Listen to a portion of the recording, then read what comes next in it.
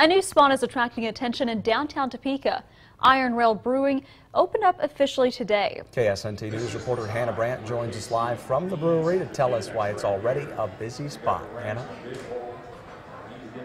Brooke and Jace, that's right. People who work here tell me it's been busy pretty much all day long, and they say they really couldn't have picked a better day to open because tonight is also Monday Night Football, and as you can see on this screen here behind me, the Chiefs are playing. Beers, food, and big screens drew in large crowds on opening day, and many were excited for a new place to root on the Chiefs. Just as a gathering to have fun, watch the game, drink a little bit. Good stuff. Like Dylan Bernard, who grew up in Topeka but goes to college in Chicago.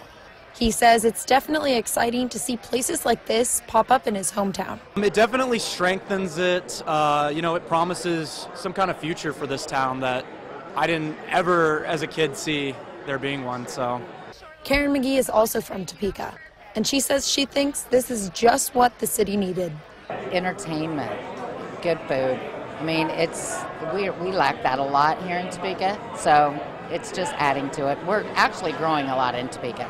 So, both of them say they think they'll come back to the Iron Rail. I think so. Probably, especially since I work downtown. And while the brewery is closing down right about now, you still have a chance to check it out.